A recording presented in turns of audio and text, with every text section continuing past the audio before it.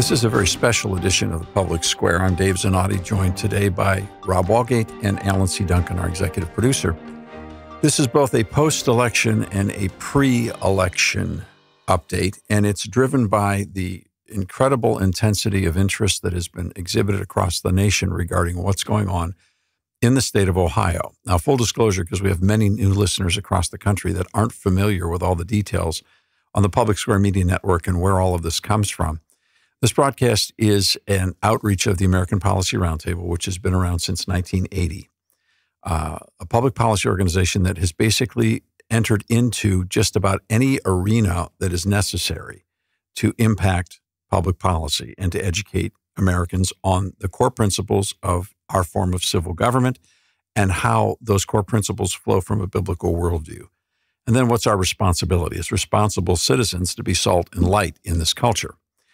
We've been around for a long time. We have specialized, not by design, but by necessity, in a number of different things. Voter information, we've been highly involved in that. Obviously, we've been involved in litigation, in legislation.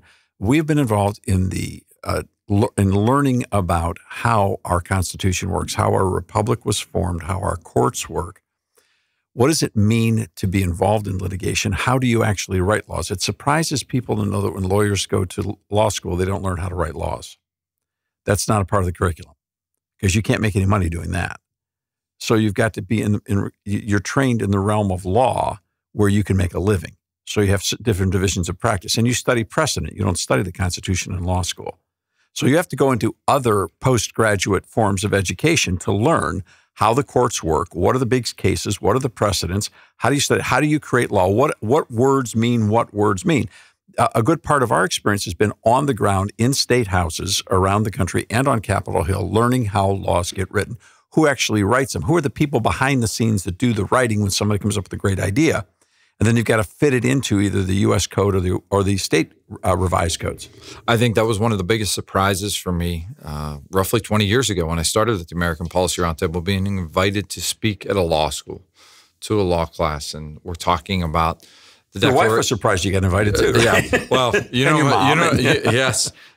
I always say that law school would have never accepted me as a student, but they permitted me to speak to their students. So I have that going for me, I guess. Because you have valuable experience that they don't have and that the law school professors don't have either. Right. Real world experience. But when we talked about the Constitution and the Declaration, and, one of the students raised their hand and they talk about that and they're like, well, we really don't get into that. We would just worry about the precedent, what's already been decided, what someone else has already said that means. And that kind of blew me away when it came to the training of those students.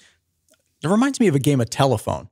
You just keep getting further and further and further away from what the original intent was at some point. That's really a great illustration, Alan, and that's what studying precedent in law school does. You study the precedent that was established by the opinions that were rendered in this specific case, whether it's a state Supreme Court or the U.S. Supreme Court, and then you watch future courts nibble away or expand on those kinds of precedents and how people will, through a series, a strategy called lawfare, how they will move their way into the legal system to try to manipulate the courts to actually change laws. Now, lawmaking in our country is designed to be done by lawmakers, and those lawmakers are in position constitutionally as the representatives of the people.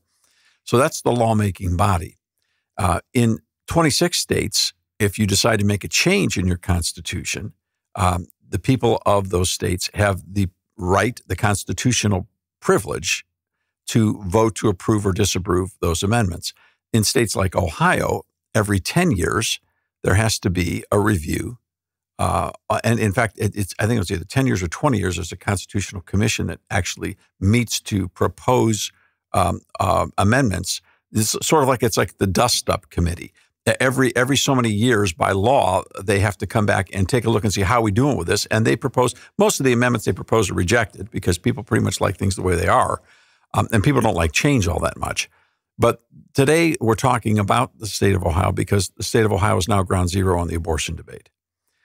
Just last night, we listened to CNN basically say that what happened in a special August election in the state of Ohio was a litmus test on the question of abortion for the nation. Well, that's a bold-faced lie. Of course, they're CNN. No one holds them accountable to tell the truth. And so the only people who listen to them are people who want to be lied to and want to hear that rhetoric. And so that's what they want. And so there's no accountability. Same thing with Fox. The only people who listen to Fox are the people who want to hear what Fox is going to tell them. There's no longer any sense of accountability in journalism to the truth. You're only accountable to your ratings, and your ratings are niched into a market that agrees with you because you're no longer feeling the responsibility that was connoted in the First Amendment that a free press would tell the truth for the good of the culture. Now a free press tells their truth to their audience to get paid.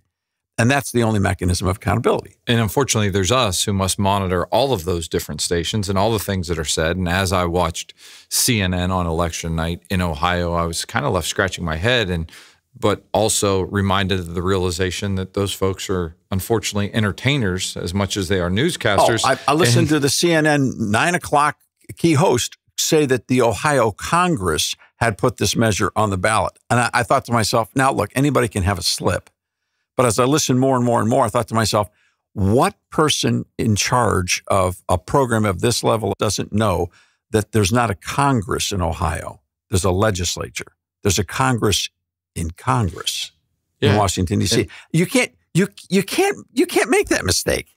And as I watched, I was kind of left scratching my head as they talked about the run-up to the August special election in Ohio. I'm like, you're watching them give a national audience perspective on it. I'm like, these folks haven't been in Ohio during this election because what they're talking about just wasn't happening here. I actually got a text from Tennessee this morning where someone said, the news is out, big pro-life win in Ohio. Is that accurate? I said, I don't know where you heard that story from. But I mean, it's not even on the same planet of the reality that what happened at Ground Zero.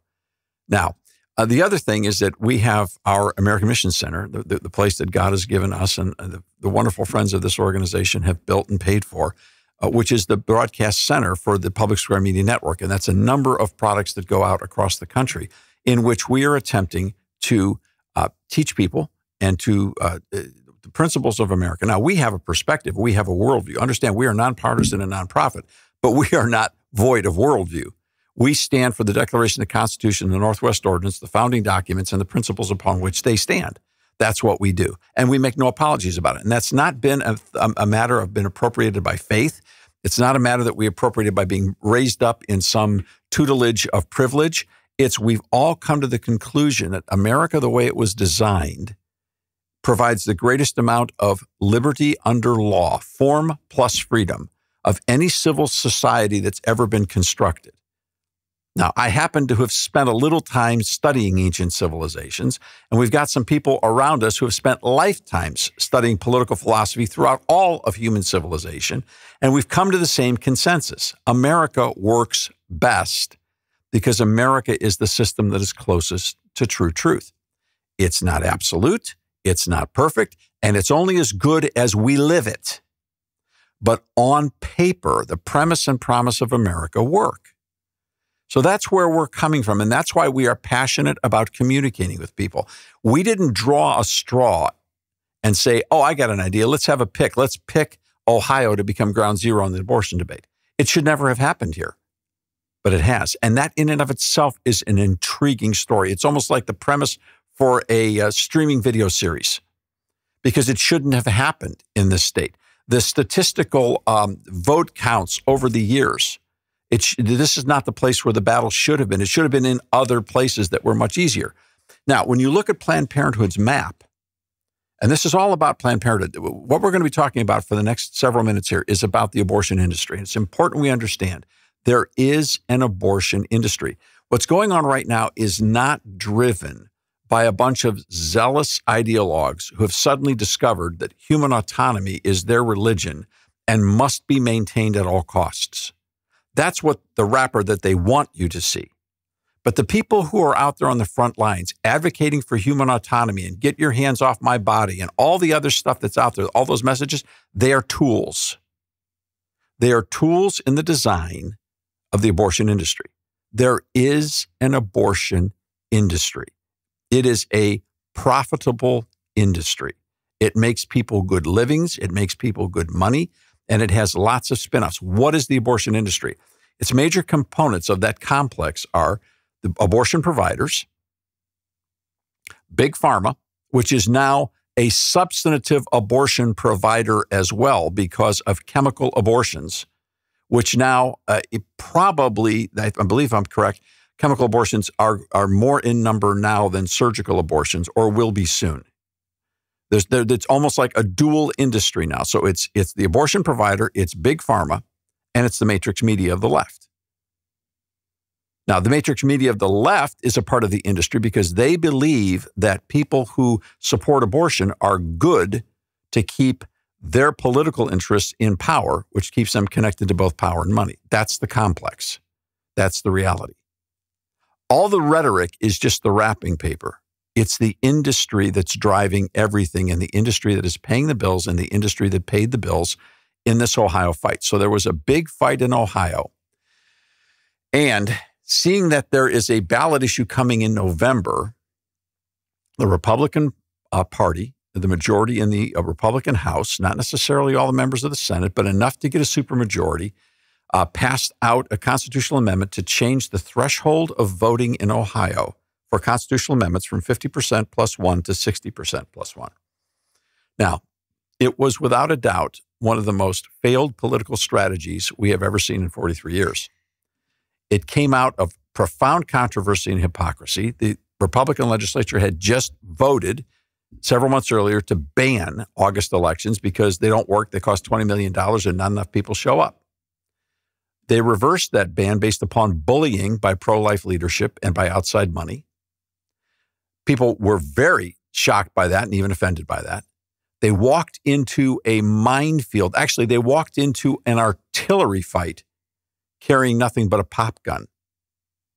You can't possibly move a ballot initiative of this substance that changes over 100 years of established law that tells people give up your right to change your constitution on simple majority and go to 60% because we say so.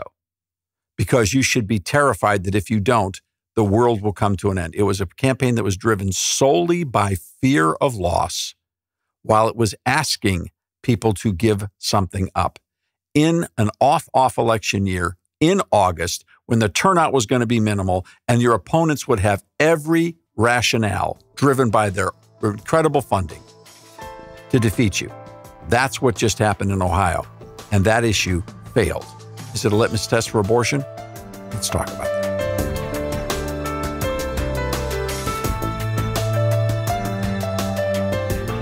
We will be right back for more on The Public Square. Spreading the light of liberty across the land. Now back to The Public Square.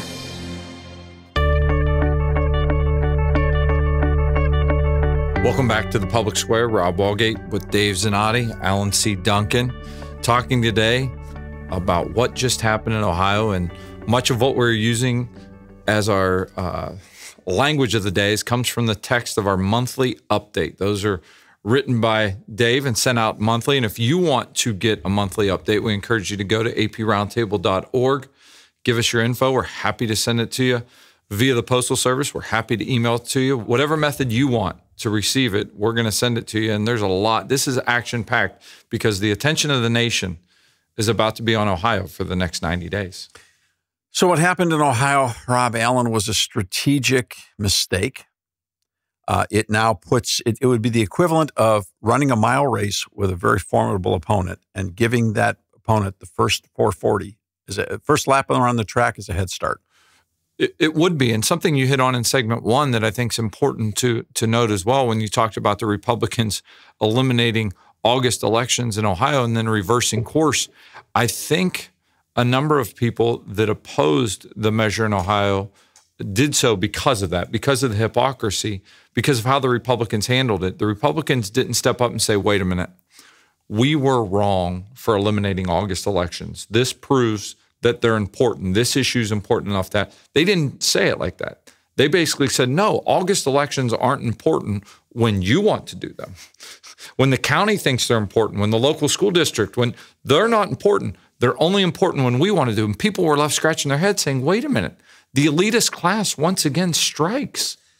The people who were promoting issue one won in 64 of 88 counties. That's pretty significant. But there's about 10 big counties and 5 really big counties in Ohio that you may not have to win a statewide election, but you've got to lose them by certain margins. And your margins in the other 64 counties have to be significantly large. It can be done. It's basically how Donald Trump won. And it can be done. But you don't see that model of turnout in an off election year, so you can't get to a statewide model like that. In other words, forget what the issue is, whatever the issue was. Look at the turnout model on how elections work in off election years. Then in a special August election, August the 8th, it's just, the strategy of it was just flawed, short-sighted. It would take like more than one major miracle. I was seeing a turnout or votes cast of just over 3 million. Is that fairly accurate? Yeah. Yes. And so what could somebody expect in an election that's not an off election? Well, in a presidential election, you could see as many as 5 million votes. Yeah, you could see a lot more than that. And that's why we've advocated long at the American Policy Roundtable for constitutional amendment votes only taking place in the fall of even-numbered years. But we've seen them in the past. In 2015, there was an attempt to legalize marijuana, recreational marijuana in Ohio. And I believe roughly 3.2, 3.3 million people turned out in November of 2015 to weigh in on that vote. Now, in full disclosure, this is not in the newsletter. This is just something we're talking about right here, and God forgive me if I make a mistake. Any thinking person listening to this program is going to say, you guys are pro-life, right? Yeah, we sure are pro-life. Our whole motivation for starting what we're doing comes from a passion to protect innocent, unborn human life. And we've been that way for our whole lives, and that's who we are. Well, why can't you pro-life people get together? That's been a question people have been asking for 50 years. I can tell you what the answer is: human sinfulness. Pride, ego, turf, publicity, competing for funding. There's no good answer on why pro-life people can't work together. It's always a bad answer, and it's a sad answer. And what this issue has done is to radically split the pro-life community in Ohio. That's unfortunate. Now, may God forgive us of our sins, because what's coming up in November, the ballot measure that we now need to deal with, is the worst measure of constitutional provision I have ever seen in studying this stuff for a lifetime. It's the worst that we as a team have ever seen.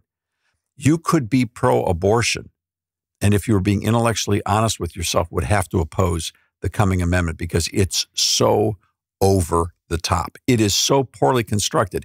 It's actually dangerous.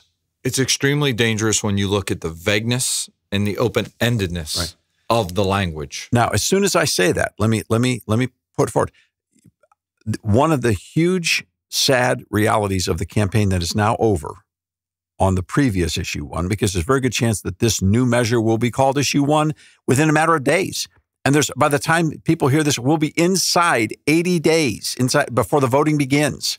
That's my fear. I fear that some pro-life people will say, didn't I already vote on issue one to protect life? Alan, the confusion is rampant. All right, it's absolutely rampant. But the key is that we've got to remember that we're now moving into a constitutional provision that has to be evaluated for the language. You could be pro-abortion and against this measure because it is so poorly constructed. Now, the issue one campaign used fear dramatically. Fear. Now it's like calling the little boy that called wolf. Now we have something to be genuinely concerned about, actually afraid of, because of the consequences of poorly constructed language in the Constitution. And we have criticized conservative proposals as well as liberal proposals over 43 years. If you're going to the Constitution, you are going to the supreme law of the state. You can't make language mistakes in there because to change it requires a massive constitutional amendment change to get the words changed. You have to have your language right. We wrote the term limits amendments in Ohio for constitutional language. We wrote that language. We took over 1 year to get those measures down to single paragraphs. Single paragraph. You can't have more than a sentence if you can make it a sentence, especially if you're proclaiming in this Constitution to create a right. That's not done. Humans don't create rights. See previous broadcasts with Dr. William B. Allen about that. You'll see who writes a right? Who has the right to do that? Now they're creating a right that's never been seen before, the right to reproductive decisions, and they never even define the totality of what those reproductive decisions are. They list 5, but then add, but not limited to these 5. So I want to know what's 6, 7, 8, 9, and 10. They don't tell you. You see, once you get something in the supreme law of the land, if you've got open-ended clauses, trapdoors, weasel words, someone will come along for any number of motivating reasons and seek to exploit that hole in the thread. Back to the list of issues that they put in there, the first 4 on the list aren't even in contest in the state of Ohio anyway. We've mentioned that on the show before. So it's really you don't need any more protection for contraceptive rights. There's nobody stopping you. Yeah. And this would be awful statutory law. This would be awful law passed by lawmakers. The legislature would never pass a bill this shoddy. Never. Well, I don't think LSC, the Legislative Service Commission, would allow them. They would never draft something this They would cruddy. say, no, this is bad. And that's one thing as well. You know, we've asked the question, we've asked it on multiple constitutional amendments. Who wrote the language? Who's the lawyer that wrote the language? I want to know who sat there. Can we have their names?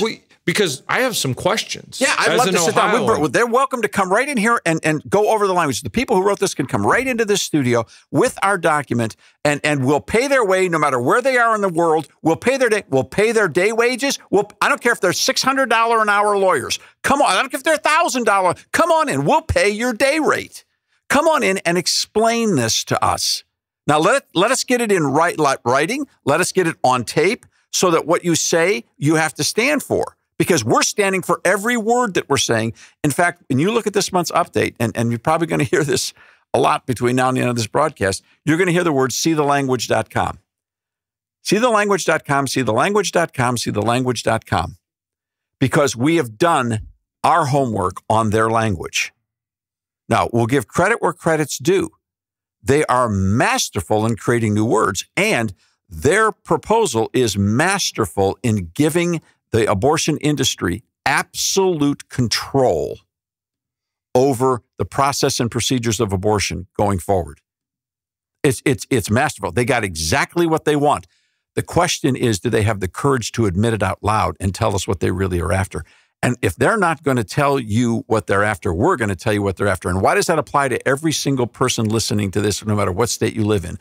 Because just today, the Washington Post came out and basically said, this is the template. This is the fight. Not only is this where the abortion business is going to be going for the next number of years, this is the 2024 presidential election.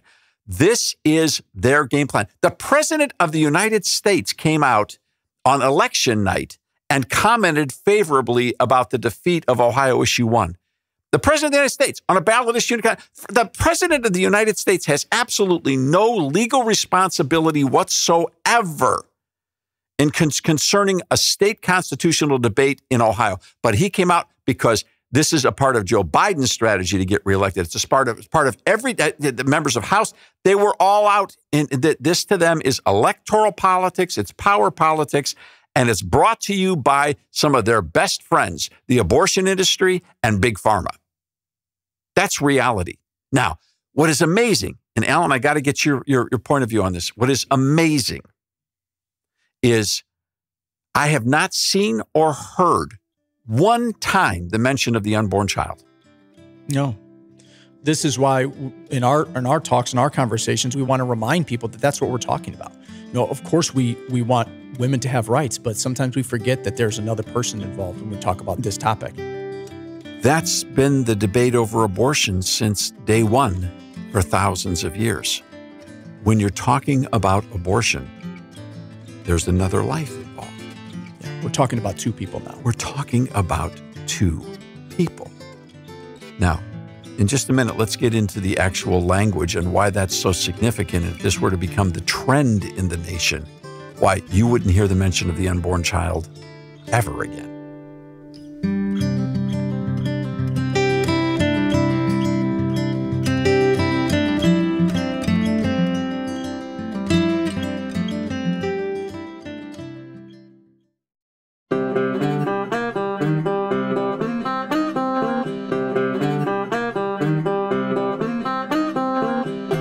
We're back on the Public Square. Alan C. Duncan, Rob Walgate. I'm Dave Zanotti. This is a special election update for the nation because we are being besieged by calls, texts, information. What happened in Ohio in this past week, and what does it mean for the nation? And this involves our monthly update, which you can have right now. Please visit us at aproundtable.org or the Public Square. We can send you one in your email box. We can send it to you in your post office box. And for at least the next 3 or 4 months, please get a hold of this newsletter because every single month we're going to be working to update the nation. You mentioned earlier, Dave, the hype that was around the August special election. And both sides were, in essence, saying it was the most important election of their lifetime. Well, they're going to be saying the same thing 3 months later. It seems like every time we see or hear a campaign commercial, whether it's for the presidency, whether it's for a constitutional amendment, whether it's for a local tax levy, how many times can we tell people it's the most important election of their lifetime? This goes back to what I said earlier. I mean, people are still rocked by it. I asked the question out loud, what we're being asked all over the place is, why can't pro-life leaders work together? And I said, the answer is simple. It's human sin. It's just that people are into this issue for so many reasons. Now, I want to explain that every now and then, by the merciful grace of God, pro-life leadership repents, realizes what's really at stake, and says, let's do work together. And we do have allies that we work together in the pro-life community that we've had a relationship with for a long, long, long time. And some of them are almost secret supporters in the sense that they don't wear their pro-life credentials out there on their sleeve. But when it comes the time in their field of influence to speak a word, they're unafraid to do so. And they're very effective. So yes, there are rifts in the pro-life community because the people that are pro-life are also humans, fallen, prone to sin like everybody else, and stumble. Okay, we all need forgiveness. We all need help.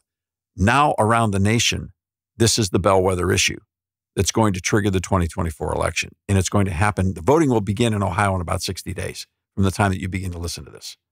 So we're in a position where how can we rally forces? Now, first off, do we have a case? The answer is we do have a case. We have a very strong case. First off, we have a mandate. Let me read the passage that leads off the monthly update. So we say with confidence, the Lord is my helper, I will not be afraid. What can man do to me? This morning I woke up reading Psalm 27, Psalm 37, and Psalm 73. Now, around here, people start smiling when I say that because they know I'm in trouble. When I'm reading Psalm 27, Psalm 37, and Psalm 73, I'm about to jump off the cliff myself. You needed to eat your vegetables this morning. I need to get talked off the wall by the scriptures. It also means we're going to wake up to 3:30 emails from DZ that came throughout the night. I can tell you what passage of scripture he's been reading based on the time I receive emails in my inbox when I wake up in the morning. And in case you're wondering, we have a 24-hour shift mode here at the American Policy Roundtable between now and Election Day. That means that at any point in time, you can be called and asked to come to work or get to work at any time because there aren't enough of us to run normal shifts. We need all the help we can get. Well, it's funny that you mentioned the round the clock work. We have people still continuing to build our building as we speak. Yes, where we're hanging screens. We have construction work in. I just saw Brad, who helps us with our electrical and our phone systems and internet. He just came in the door. There's more people here than I knew existed. And there's more coming. I got to get to the airport to pick up more people that are coming in. Yeah. Right? So all hands on deck. It is all hands on deck. And by the way, in case you're wondering who's paying for all this, let me tell you something. We don't have some out-of-state super sugar daddies that are out there dropping millions of dollars on us right now. I'm telling you right now, that's not happening. That's why the screen's being installed right now and not 3 years ago. Not 3 years ago. Right. So, well, I want to hit on that out-of-state, if I may. Sure. Because plays into the amendment discussion. But let me be careful when I say that, because all of our donors are from out of state. Right, yeah, I mean, because we're in 3 states. We have 3 offices. So we're not apologizing for the fact that we raise money from supporters. We don't raise money. God lets these folks graciously give us money. We receive contributions from thousands of people around the country. Now, it's not millions, it's thousands. And right now, the number is about 3,000. We'll be full disclosure. We have about 3,000 people who and companies and foundations that give to us. And none of them are the giant super sugar daddies that you hear and read about. And none of them are based out of DC think tanks. And none of them are based out of Council on National Policy coterie meetings in which someone is selected to be the $1 million, $5 million prize winner. No. I remember, Alan. So people on their homes, it's people driving home in their trucks. It's from the people who pray every day for America. We had a gentleman that walked over from the factory I'm pointing at. I literally can see through our windows. He walked over and said, "I listened to you guys. How can I help you this coming fall?" He asked this morning. He walked over. This is his card right here. Thanks be to God.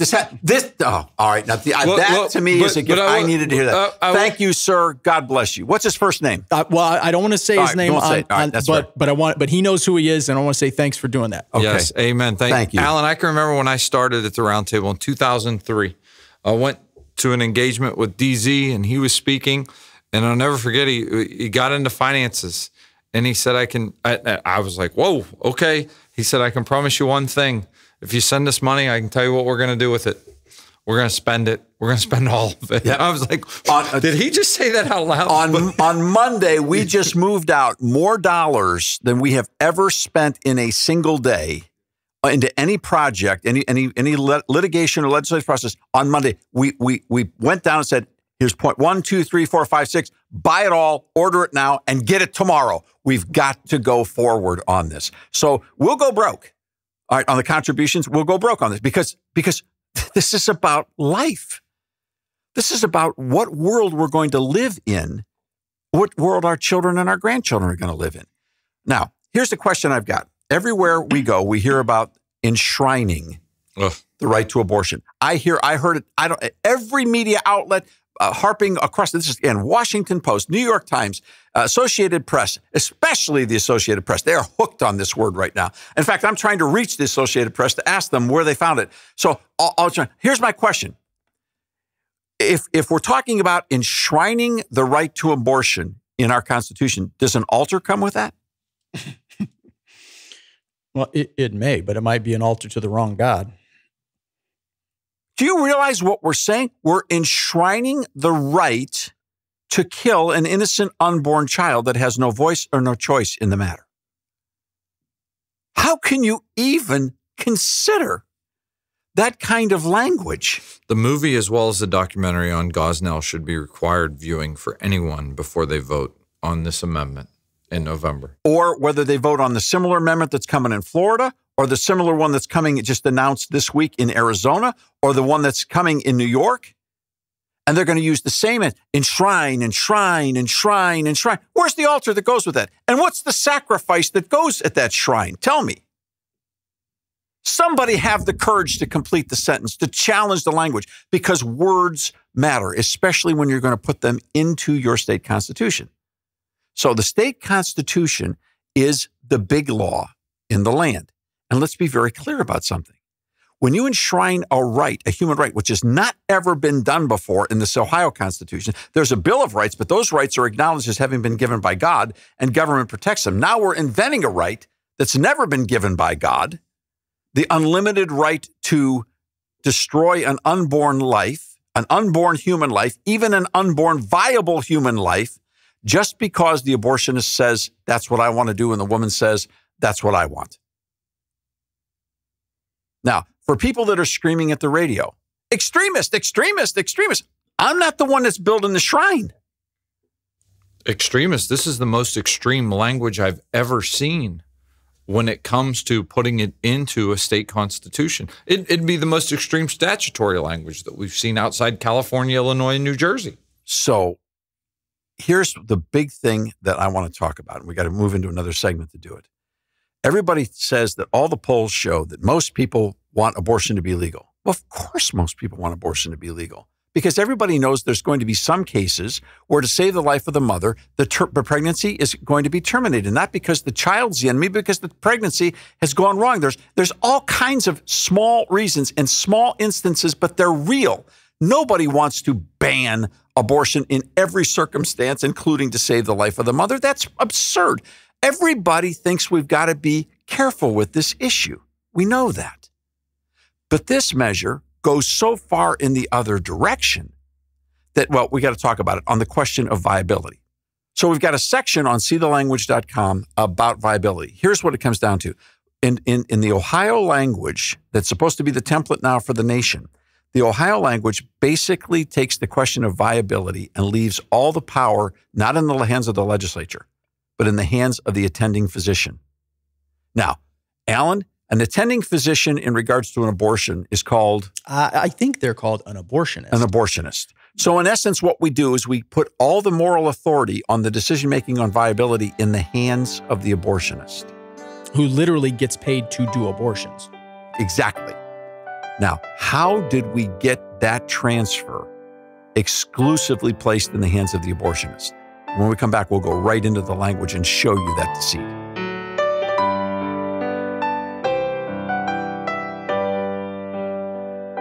We will be right back for more on The Public Square.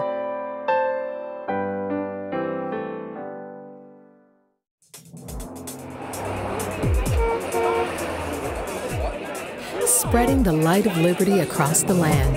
Now back to The Public Square.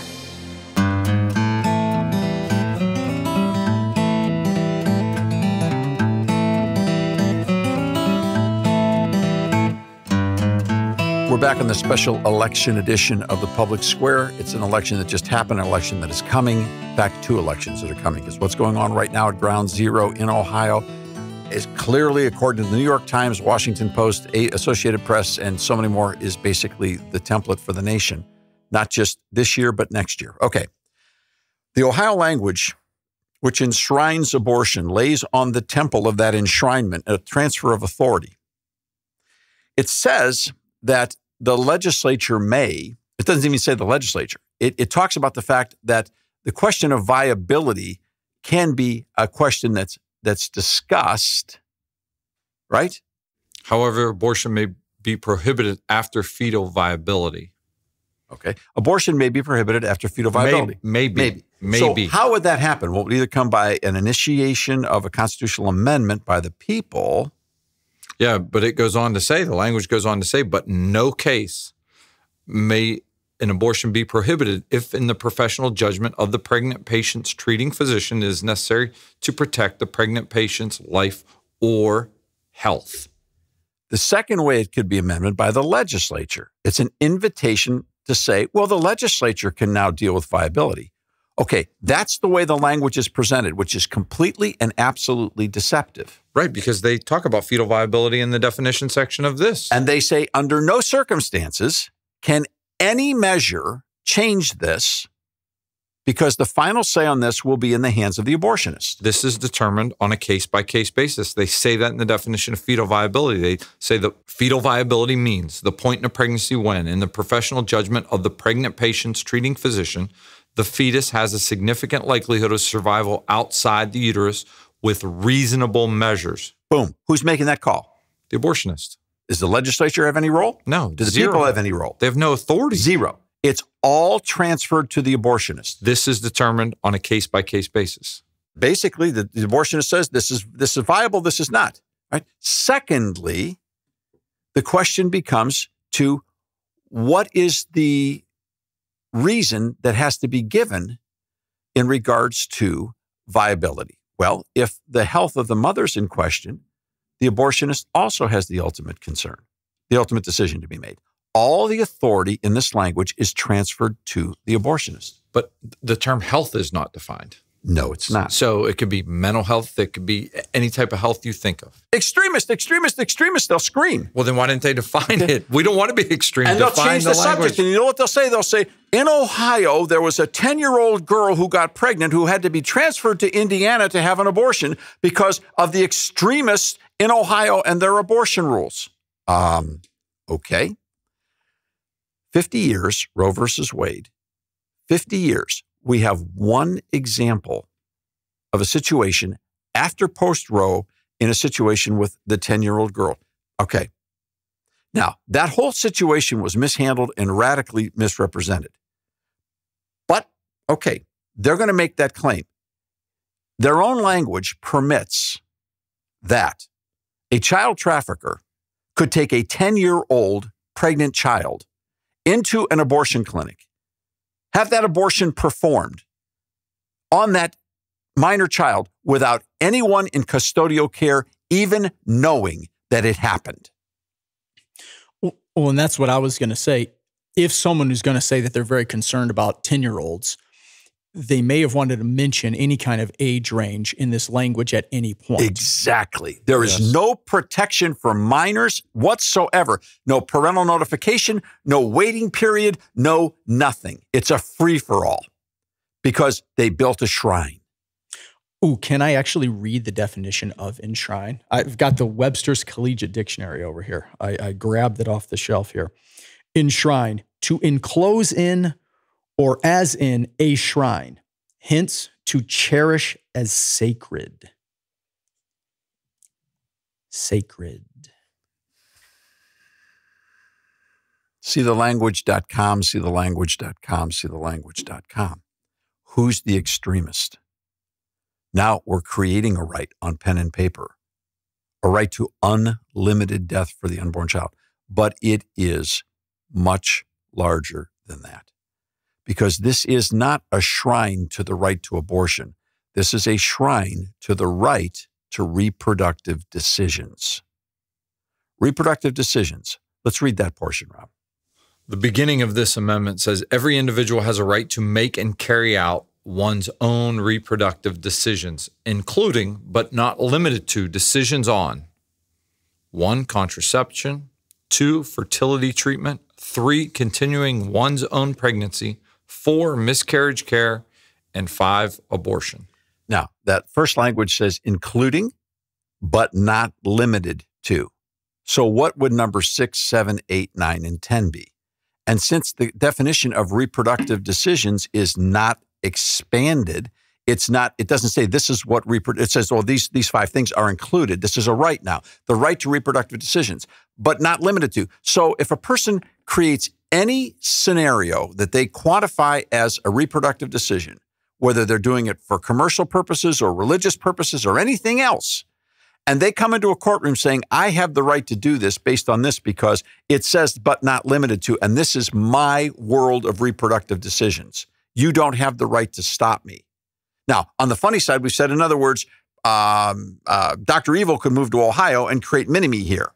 You could literally say that reproductive decision would be cloning. Wouldn't it be? It would have to be. It would have to be. Or how about fetal experimentation?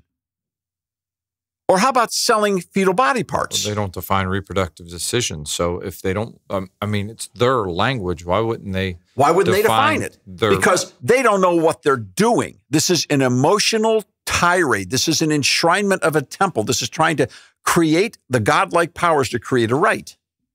It's hard to do that, by the way. If this were to pass, how could you legally stop, let's say, a 12-year-old girl from dating a 35-year-old man if they both say this is consensual? And because there's no age limits or protections. Well, then the screaming at the radio, extremist, extremist, extremist. There are laws that prohibit that. Excuse me. Let's get something very square here. America, please, with all the love I can muster, and forgive the frustration. We've been up for the last 20 hours on this, literally. All right. We must understand the Constitution is superior law to a statute. You can't write a statute that violates the Constitution. The courts will strike it down every time. What that means is when that situation comes forward and a person decides to go to court and say, this is my right to reproductive decisions, it's who I am, you can't stop me. How's the court going to stop him? Maybe that was number 6, 7, 8, 9, or 10 that wasn't mentioned. Right. So this essentially would wipe off those kind of statutory laws off the books. Eventually, and this is exactly the argument, I'm telling you, if Antonin Scalia was here right now, he'd make it. And we have been talking to lawyers all over the country, and they're telling us, keep going, keep talking, you're right, including lawyers who are high-ranking lawmakers as well, who have watched this and they're literally pulling their hair out saying, this is nuts. All right, we got to go to a break. The update you can get at aproundtable.org, or you can get it at thepublicsquare.com, and you can visit seethelanguage.com. And for those people that might be screaming at the radio, or you have relatives or friends or coworkers that are going to be screaming at the radio, here, let them scream at a website. Scream at seethelanguage.com. The whole country should see this language and understand what we're up against. Yes, they should. Thanks, Dave. But now we are going into a break, and some stations may be cutting away right now. If your station does, you can find us at thepublicsquare.com or the Public Square mobile app in your app store. Look for the lamppost. But for everybody else, we'll be right back after the short break. Please stay with us. We will be right back for more on the Public Square.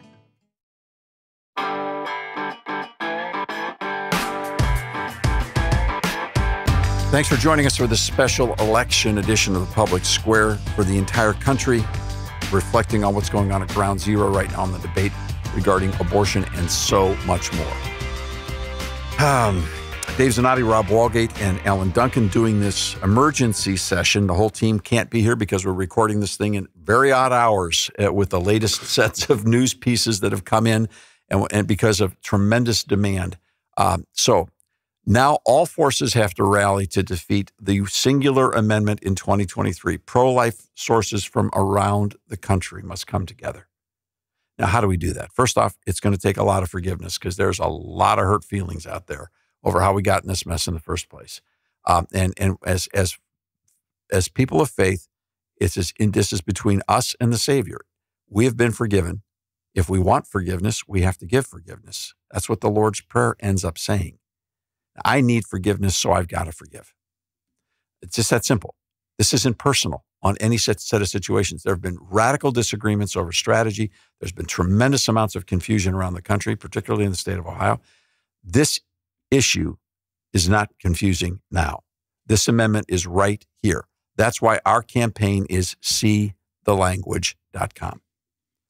Because we think people are smart enough when they see it in the language as it's written, they'll see the threat to civil liberty and even civilization. And that's why on the website, we put both sets of language. We put the clean language, yes, the language that the abortion industry is proposing to be enshrined. We put the shrine and the temple and the altar right there. And right next to it, when you read the clean language, you're going to have questions. Mm-hmm. And we have many of those same questions. So you're going to see a marked up version right next to it that our entire team here at the American Policy Roundtable took time to dissect and ask those important questions. The ones that, quite frankly, if this was to be in the Ohio Constitution, would be litigated. Yeah.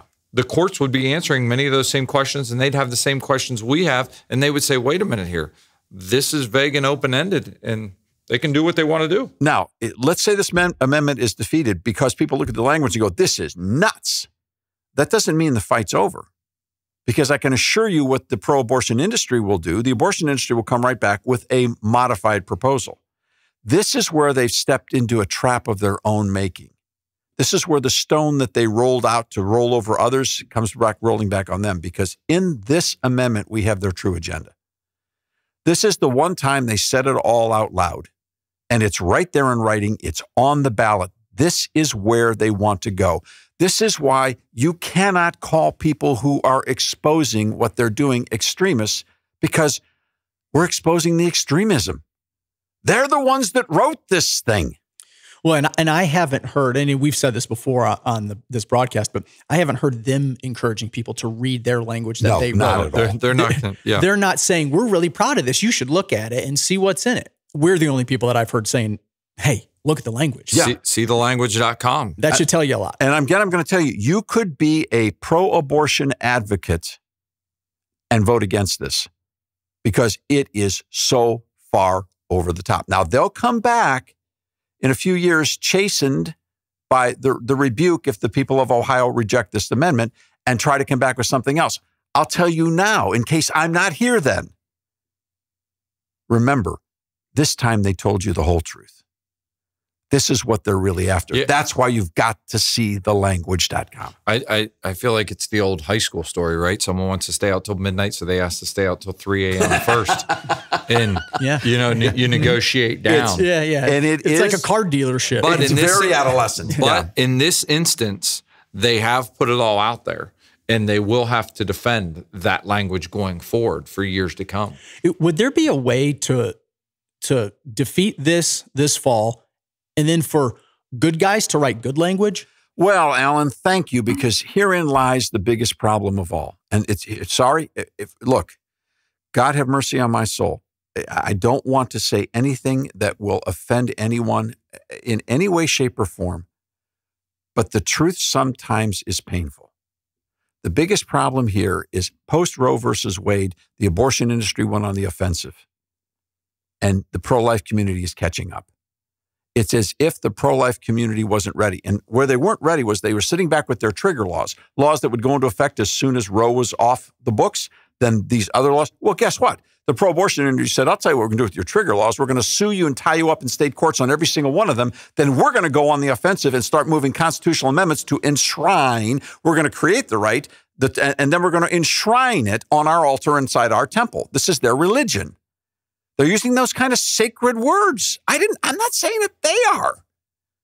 Okay, so they're on the offense. Yes, Alan, we must come back to the reality of resolving this in a fair and civil public debate, not by creating a right, but by understanding how to deal with this. Not everybody's going to get everything that they want, but there should be a reasonable way based upon the consent of the governed to protect human life, to protect women's rights, and to come to a place where we can do this and live together. Now, not everybody's going to be happy. The battle may go on for another 50 years, and that's fine. But that's the way in a civil society you deal with this. And in the meantime, while you're dealing with the legal side, you never, ever stop making the case for the beauty, the wonder, the miracle of human life. You must do both. Now, friends, if we don't get off of our convenient selves, if we don't shut off the streaming video and maybe tell our kids you can't be in everything you want to be in because we're going to be busy for the next few months or the next few years, the other side's going to win because they're working really hard. And if you look at the funding that came into this Ohio amendment, it's all the people you hear about all the time on talk radio. It's the Tides Foundation. It's the Soros money. It's all of those networks, all of those. We've been talking about them on the air here for years. Yes, this is the real thing. That illustrious person that's out there named George Soros. Oh, no, he's here. And so are all of those networks that they have put together. This is what they want. This is their shrine. This is their temple. This is their sacred place. This is what they want. Now, is that scary? Yes. What do? We pray. We pray because we are not battling against flesh and blood. We're battling against principalities and powers. We're battling against an idea. We're battling against the Death Eaters. We're battling against the very hatred that emanates from the Garden of Eden. We're battling against evil. We pray. Secondly, we've got to have the tools. SeeTheLanguage.com. We've got those. Third, we got to tell somebody. You got to walk across the street like the guy did this morning and tell somebody. You got to go talk to people. This is so much more important than a 30-second commercial. And so many times we think the political decisions that we make should be based on a 30-second commercial. We have to be intentional about this. We have to know it. We have to understand it. And we have to be able to communicate effectively with others so that they know the truth. It's that important. You've got to be registered to vote. You got to tell everybody you know in Ohio, every business contact you have, are you registered to vote? Please. You can send them a copy of this newsletter. Get the newsletter. You can send it electronically to them in the email blast. You can start the conversation. And then we've got to give more joyously and heartily than we've ever given before because this is going to take serious money. Now, we will never match the massive revenue of the Death Eaters that's coming into any given state. We got the same problem coming up in Ohio. We got the same problem coming up in New York, same problem coming up in Arizona. And each of those states are going to need help. We must reinvigorate the movement of support. Now, every dollar you give to the American Policy Roundtable or to Evergreen Leadership Fund or to the Public Square on this is going to get spent to tell this story, see the language. but we have to pray that God will open the eyes of the people that are reading as well. We need help. It's interesting that this would start in Ohio. It's the last place anybody saw it coming. It's not the first time this has happened. Ohio has a motto that we actually went to court with the governor to defend and won in federal court. And that motto is, with God, all things are possible. We've got to believe that's true too. Thanks, Dave. Thanks, Rob. And thanks to you, our friends of the Public Square, for listening. Sounds like we've all got a lot of work to do this coming fall to protect that first right, life. To hear this broadcast again and to share with a friend, find the Public Square app in your app store, look for the lamppost, and listen to these episodes just about anywhere else you listen to audio programming. And remember to visit and share seethelanguage.com. The Public Square is a broadcast service of the American Policy Roundtable.